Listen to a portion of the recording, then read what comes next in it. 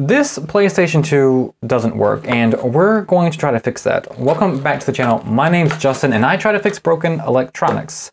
This was sent in by a viewer named Lou, and thanks Lou for trusting me with your console. I will try my best to fix it and try my very best not to damage it any further. The first thing to do is to plug it in and see what we're working with today. Okay, so we got the plug, and yes, I do have gloves on today. I should probably wear gloves more often, especially when working with older consoles, because no offense to anyone out there, but I found a lot of bugs in these before, and I don't want to touch those anymore.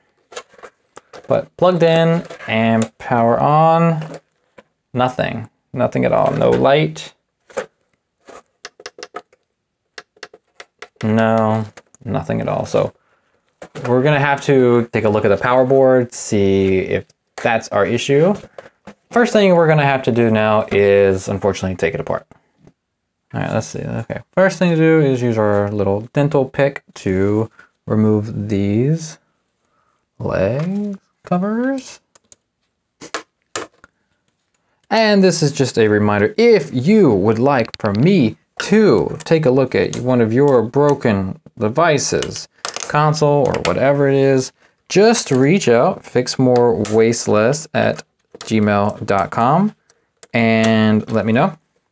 It's a free service in terms of, like, I don't charge you for the actual repair unless it's something big. Like if I have to replace the power board in here, then I'm afraid Lou's going to have to supply that. But I don't pay for the labor, or I don't charge for the labor. And the other thing you got to really cover is shipping, because, well, that's not free. So now we use our iFixit toolkit to remove these screws.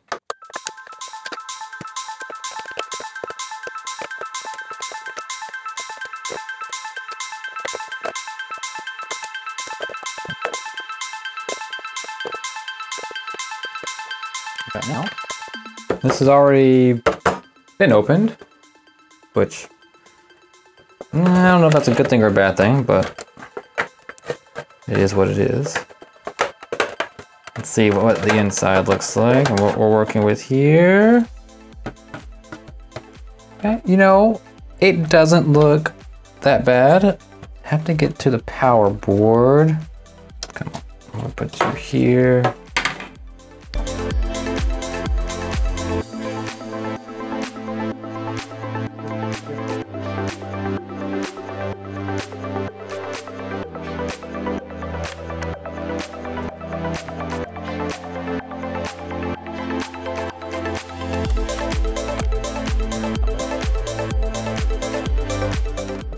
And there is the power board. And this is quite dusty, but not terribly dusty, okay?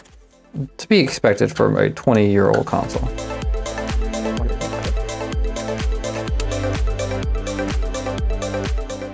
Now lift it straight up. Pull it from there, actually, whatever. Okay. Put that there for now. And then we can move this carefully over here. Power board is the first place you want to look when you have a no power situation on your PlayStation 2, especially the fat version. I don't see anything around here that indicates these capacitors are gone. So let's see. Let's get out our multimeter, see if we can do some testing. All right, in continuity mode. Let's see. No. Not shorted across there, which is good. But let's see, when we plug it in, do we get any kind of power? No power at all. Okay. So, is it, let's see, let's go back to continuity. Is it the fuse? No, fuse is still good. Let's see. Check to make sure the switch is good. So the white.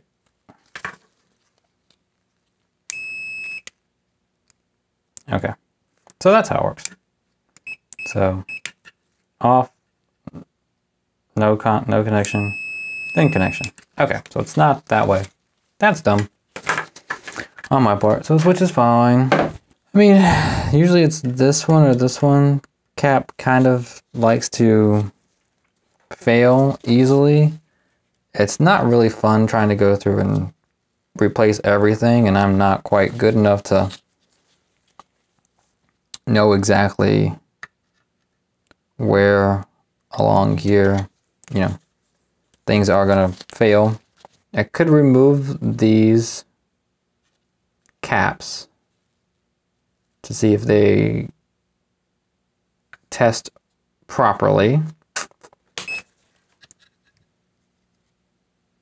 Okay, so is that, see, that's got 127 volts. So this is charging up quite well. You can see that it's got quite a charge still. Still has 100 and some volts in it. So that's why we want to be careful, okay?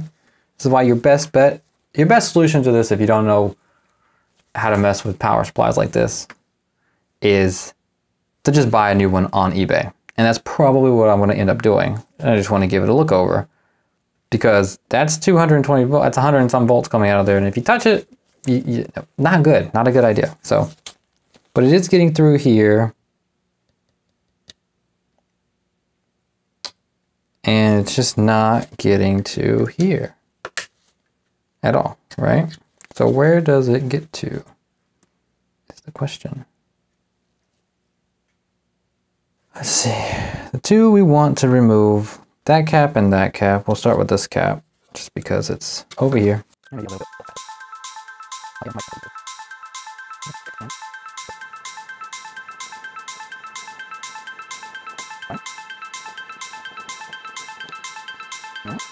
That's out.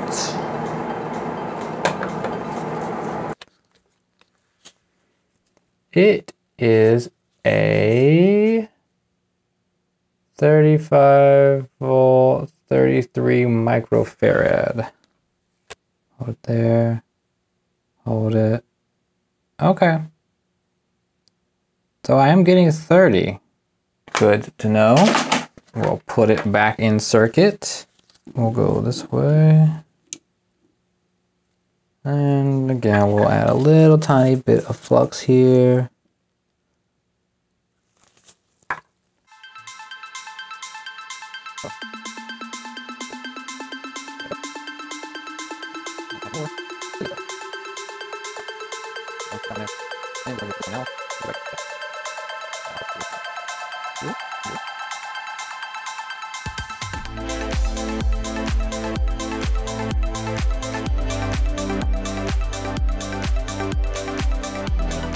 And this one is a 50 volt, 22 microfarad.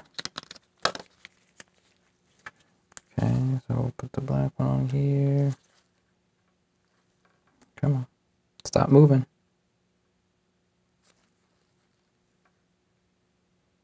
And did we get anything on there?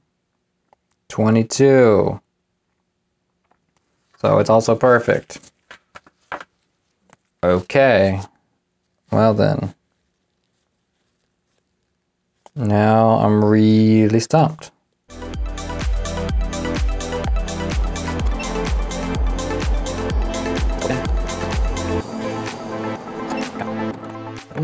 Alright, well, those do seem to be the two capacitors that usually give you the problems, and there's clearly a lot of other things on here that could go bad. Other capacitors, you have these, like ceramic ones or whatever they are, and then this octocoupler here. This big capacitor seems to be doing fine, which means these, whatever these are called,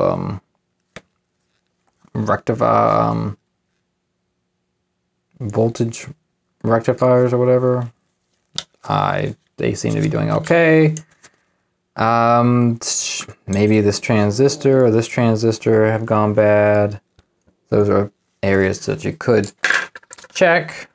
Unfortunately, I don't know how much further I can take this exact repair other than just to replace it with a new board. So I think what I'm gonna do is contact Lou and tell him that it needs a new board. And if he agrees and wants to buy a new one to get this PlayStation 2 working, then we'll install it right about now. And you can see that it looks somewhat similar to the original board. Not entirely similar. So I had an idea of using this new board to try and test and see where if I could figure out where on the old board the problem was occurring, but really there's a lot of differences here and I don't know if that's going to be effective. So I guess the only thing really to do is to test out this new board and make sure that it is in fact working.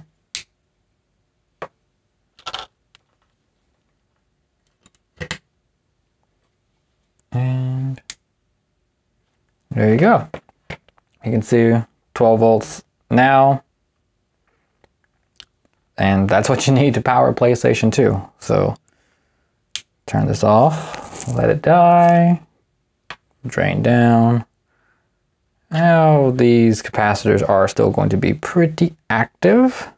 So we do want to be careful here. I'm just going to install this one into the PlayStation 2 and hopefully we'll get it powered up. Before I do that, we're going to help them out a little bit and clean it because it's messy.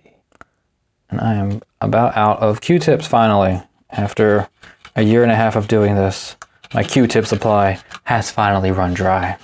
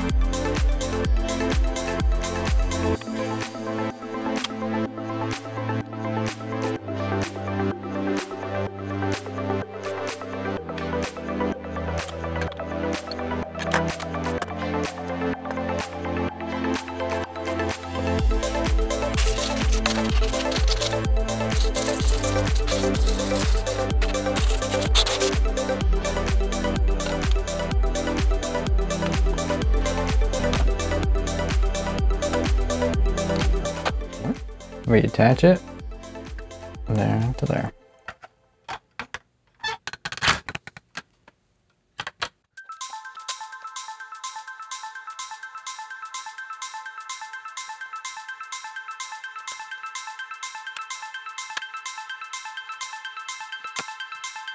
There we go.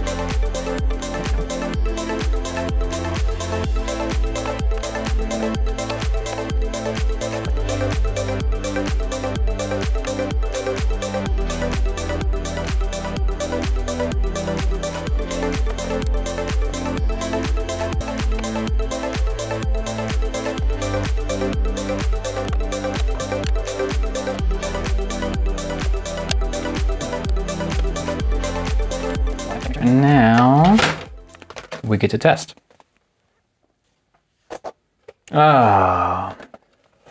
Except for we can't test, because I didn't put that in there.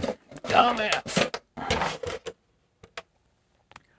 Why didn't you guys tell me that I was missing a piece? Huh? You let me go all the way to the end. There. Simple. Okay, so now we can test it out. Gourd. In. Power. Power. All right. And disc open. It does. All right. Okay. That's a problem. Opens and shuts. It's because it's dirty inside. If I pull it all the way out, it doesn't. I guess I'll have to clean out the laser assembly, which means I'll have to take it apart again. But that's fine. It's worth it. And then we'll test it and see if it reads the disc. Hopefully it does. But it turns on now, which is great. Actually, let's do this right here.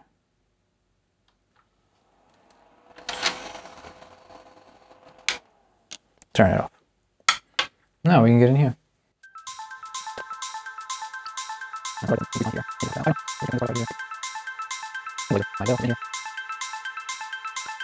Sometimes, if it's set for a long time, which if it's been dead, it probably has. Some of the stuff just builds up a gunk and it kind of gets, I don't know, crusty or something like that and makes it harder to open, which causes you issues. So just cleaning it out can really help.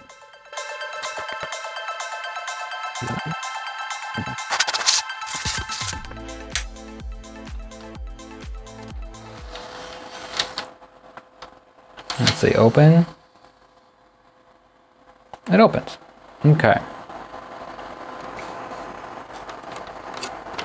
Let's get a little work out there. There you go. All right. Now,